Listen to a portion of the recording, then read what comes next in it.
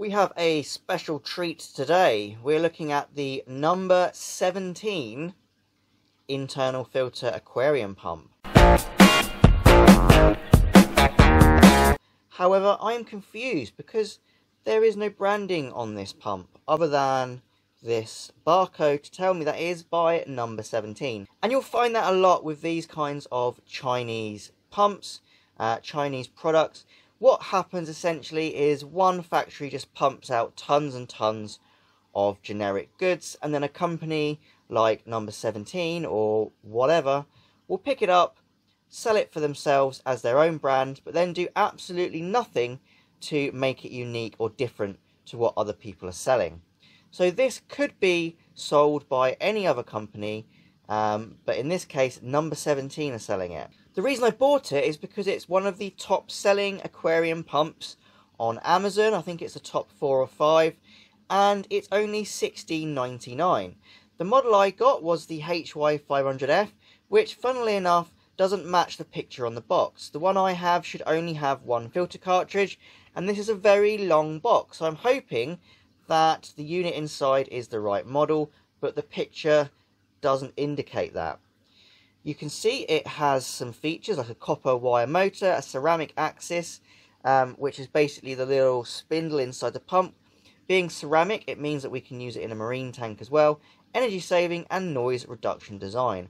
I will be surprised if this doesn't make a massive hum, because I'm not expecting huge quality from this unit. And here we have the same things again, but on here, this one, we have a German industry standard. Not sure why a Chinese company is saying it is making German quality goods. And you get a 2 annual motor quality assurance. So great stuff. We have a CE mark and some other safety marks.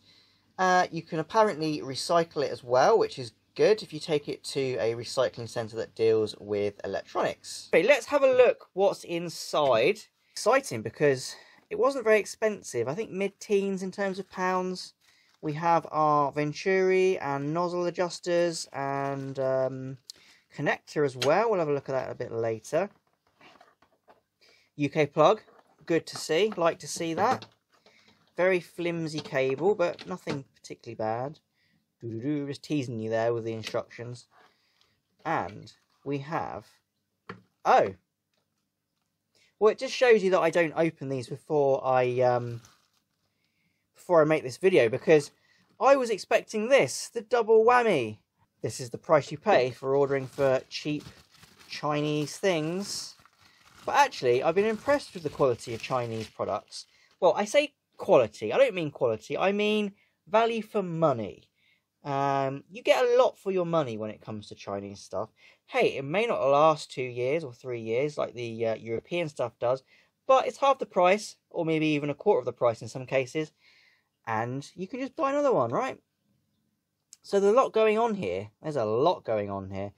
Possibly suitable for a nano aquarium. Looking at it though, and looking at the size of this motor unit, I'm thinking this is going to have a lot of power coming out of it. We have lots and lots of slits in the foam, which means the water flow is going to be all over the place. I'll get to that bit in a second. How do we even get the foam out? Underneath. So we've got that there. The foam is cut. That is not a lot of foam. It amazes me how tiny pieces of foam like this are considered to be filtration. What is even the point of that? But we do have an area, I believe, if I can even get it off. We're going to take a short commercial break. Okay, so conundrum. I have this area here, which is designed, I guess, to be putting extra media in, like carbon or something like that, which is good. So you've got an area for some chemical media. And we have tabs here and here, which allow these two parts to separate. And we can see that they separate because they sort of move when you wiggle them. But I can't get them to separate. So use your imagination. This can be separated somehow and you can put media in there. Or it doesn't separate and they've just done that to make it seem like you can put media in there. Either way, it's a feature, so we'll go with it. Sponge back in. And here we have the flow adjuster. I like these kind of flow adjusters. This is the same as on the Awazi one. It's like a little fan. So that's cool. I like that. It's a bit... you can kind of lose it a little bit because it goes right inside the body, but just about comes out. Plastic is awful. Cheap, horrible, nasty. Feels like it's going to snap even if you look at it the wrong way. But it hasn't. And we'll take a look at the power head here. It has got lubricating oil, which is good. I like to see this. It's in a weird place though. I don't know why you need to lubricate there. Maybe it's to help the seal, I guess, to stop water escaping, maybe. Someone's done some research and worked out why there's lubricating oil everywhere. There's a lot of lubricating oil everywhere. I would say there's an excessive amount of lubricating oil, but at least it's there. Hopefully it's non-toxic. And a very large impeller, which I've now lost the little rubber cap. There it is. As you can see, it has that ceramic shaft. That is also absolutely covered in lubricating oil. Put that back in, put the cap back in.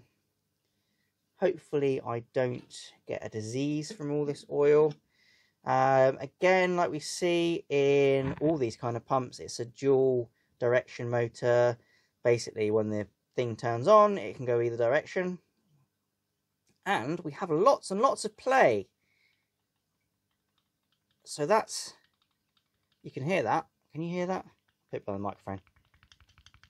That's how much play from left to right we have. So very, very well manufactured and tight fitting. That certainly won't cause a problem in the future with the impeller, either snapping the shaft or creating loads of noise. And then that's the outlet there. Very heavy. Aquapump do professional products. They do. Aquapump do professional products. And then what we have, here's all the bits. We like bits. Even if I don't use these, I will put them on my bits shelf and then I'll have them in the future for doing things with. Very unique design to this. It's not a flow adjuster, it's just a Venturi. You attach your airline to that bit and then you put that bit on there. You can see it's and then the bubbles are dragged down via the flow and then you get nice aeration of the water. And then we have an adapter here which you can put on the end and then you can just transport water around. So you could use it as, for instance, a mini fountain pump or something like that. Back together, these suction pads all come pre-attached, which is nice. No messing around with that. And what we'll do is we'll put it in this tank below and we'll actually turn it on. I'm a little bit worried with all that oil. I've got shrimps in here. I don't really want them to die from oil poisoning, but who knows, probably only just silicone, right? Okay, so we'll turn her on, full pelt, and see what happens. A lot of bubbles. And there's that hum. There is a hum. I kind of thought there'd be. It's not a big hum. It's a lot of power. That is a lot, yeah. I mean, that's fine for 50 to 150 litres. I mean, that's kind of what you'd expect. You don't want it too mild. I mean, it's very strong. You can see there. You can see the roots. Look at that. A lot of juice there. A lot of juice. But there is a hum. Oh, there's a lot of hum. If that was in my bedroom, I would say at night time that would keep me awake. You hearing that? And that's that play of the impeller. That hum there is all to do with how loose that impeller was. It's just rattling around. Movement is noise, I suppose, at the end of the day, and that's what you get when you buy this kind of filter. I mean, if it's in a fish room where noise isn't an issue because there's lots of noise already, and you just want a cheap pump to blow some water around or filter, that Otto got absolutely blown to pieces, or you just want some water moved, a little tank filtered or something like that, then this will be fine. But if it's in a room where you're going to be, I would say don't buy one of these because it is quite loud. So there we have it, the number 17, or whichever brand they want to sell it as, internal filter aqua pump. Noise reduction design, absolutely not. It does not produce noise excellent to international noise standards. Well, maybe if you work at Heathrow, it might be quiet, but you know, this is one of those things. You're saving a bit of money, you're getting a lot of power for your money, you're getting features for your money, but what you lack for your money is quality. Cheap plastic, cheap motor, noisy motor, and just generally, you know, what you'd expect for the price.